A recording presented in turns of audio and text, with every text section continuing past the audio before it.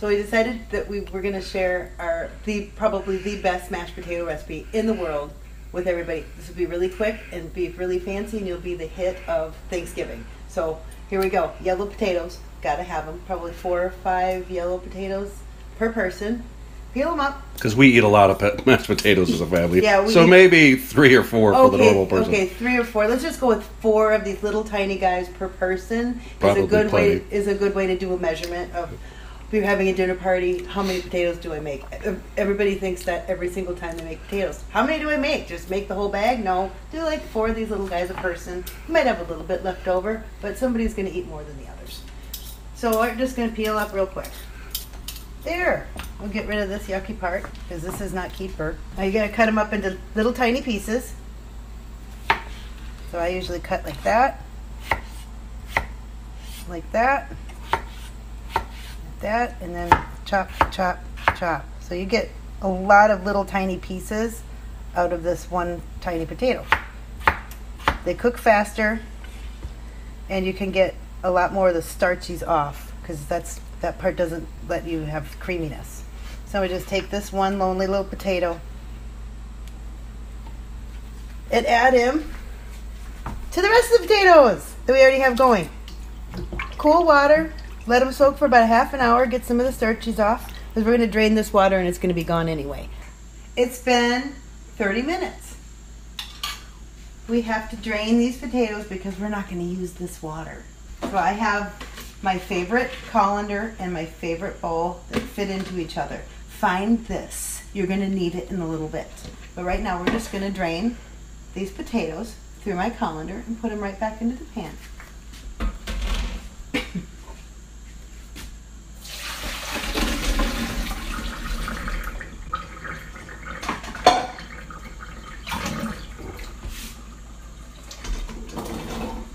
Don't have to drain them forever. Just need to be mostly the water gone. We're going to boil them in half and half. Believe me, this is perfect. I'm going to open up my half and half.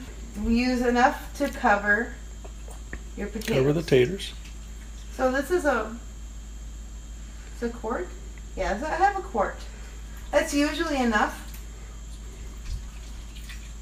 Just to cover the taters, and you squish them around a little bit just to make sure that they all fall in. And if it's not quite enough, see, now that's perfect for me. That's perfect for me. But if you made more potatoes, you could use a little bit of milk or a little bit of cream or a little bit more half and half if you have a bigger box. But you just want to be able to have enough to cover it. So now you know that 1 quart will cover, we're at 2 quarts in my stock pot right now. So this is 2 quarts level. So there you go.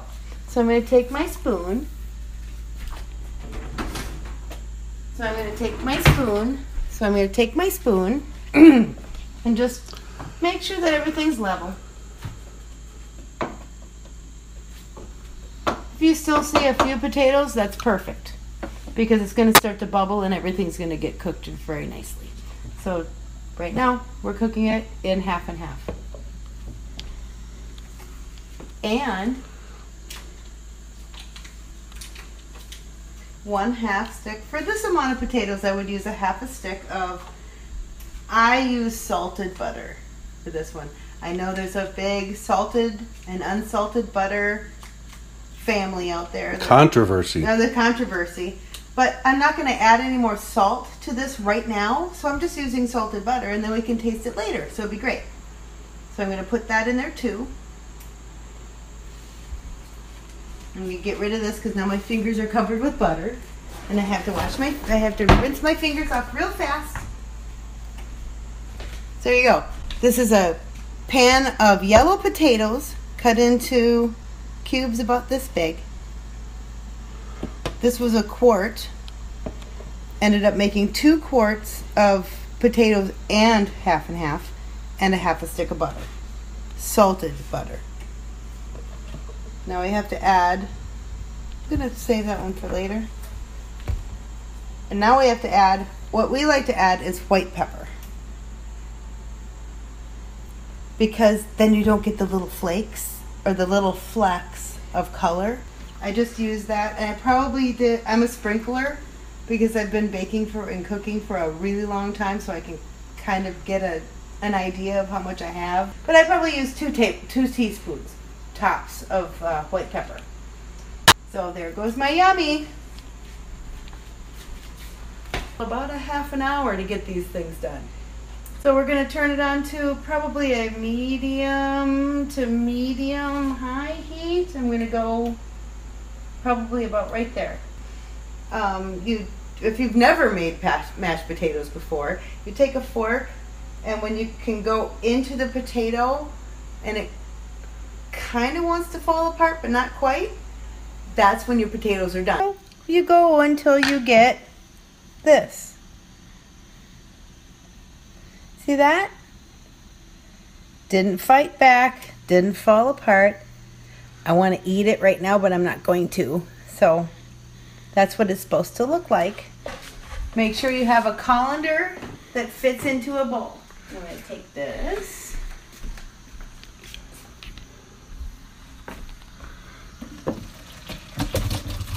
Pour all my taters out. This part doesn't matter. You don't have to swish it out or anything, because what you're going to do is this. Yummy. That's yummy goodness dripping right there. That's creamy goodness. I'm going to put it back in here.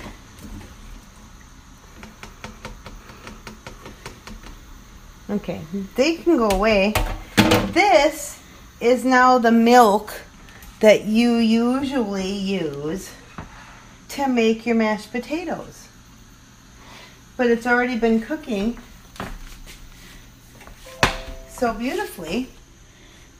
I have to get this. That's what you start doing now. I have my squisher.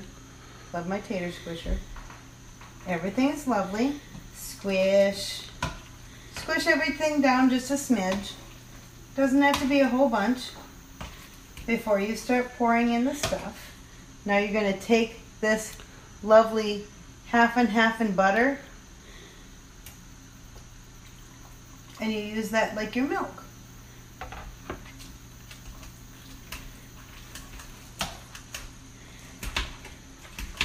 Probably have to do this on fast speed, right? Because this is going to take a couple of minutes. Probably. That's all right. Now you take a little bit more.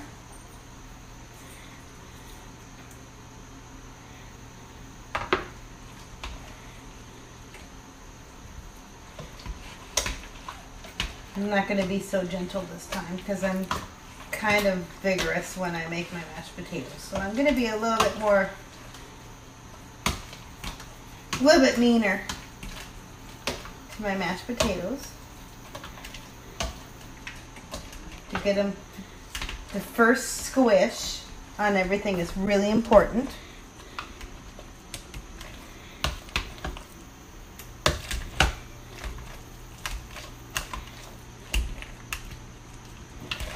Swish it around a little bit. If you've got your first squish on all the potatoes and you didn't miss one. You don't want to miss one big potato on your mashed potatoes. That's no fun. And this is just to taste and for visuals. You use it until you look like you're looking at the mashed potatoes that you want.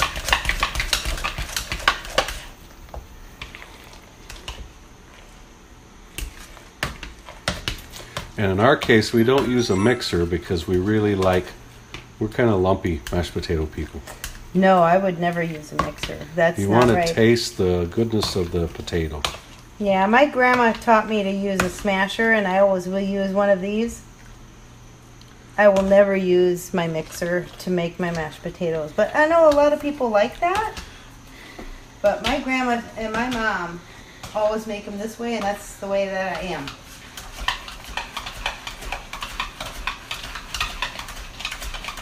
Look at that, how beautiful that is. So silky.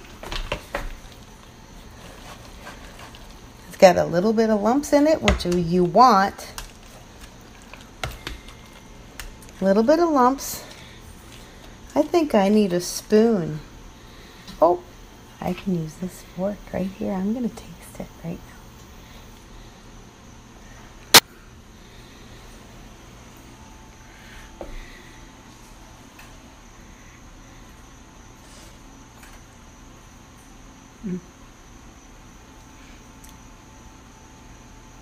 That's so yummy. Even without gravy. You don't need gravy. You can drizzle a little bit of sauce. Which we're going to do later. Yep. We'll get into that some other time. I'm going to take some more. I have to go like this. I'm going to take another bite. But yes, we're going to drizzle a sauce over the top. You can use gravy. You can eat them plain. All is well. These are perfect. Can always add a little bit more salt or pepper to your taste, but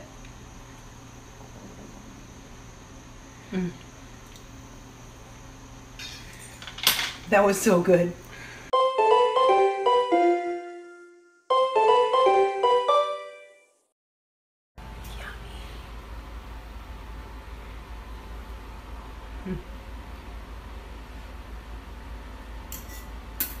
Oh, that was so yummy.